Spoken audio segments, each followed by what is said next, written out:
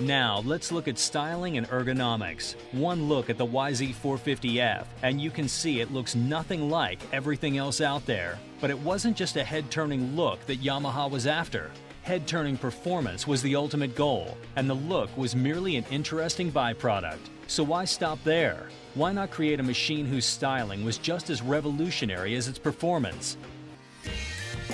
The YZ450F's open design and minimal use of plastic enhances its lightweight qualities by exposing more of the aluminum frame. The result is an all-business look that pays off in unbeatable performance.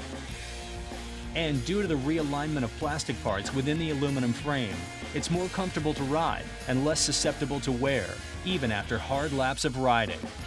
Yamaha has also redesigned the YZ450F seat to make it longer and flatter for easier fore, aft, and side-to-side movement.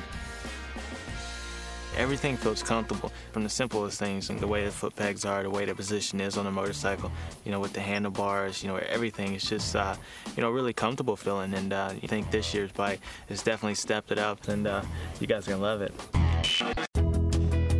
When you put it all together, the revolutionary design, the rearward slanted engine, the amazing bilateral beam frame, this bike is a true winner. The way the frame and the motor and everything works, it definitely makes it easy to go faster. The bike's balanced. When you lean it in the corners, not having too much weight on the front end or not enough weight on it. If I can sit here and say it makes me faster, then it can probably make you faster too. So I'm not even gonna sit here and try to sell you guys on it.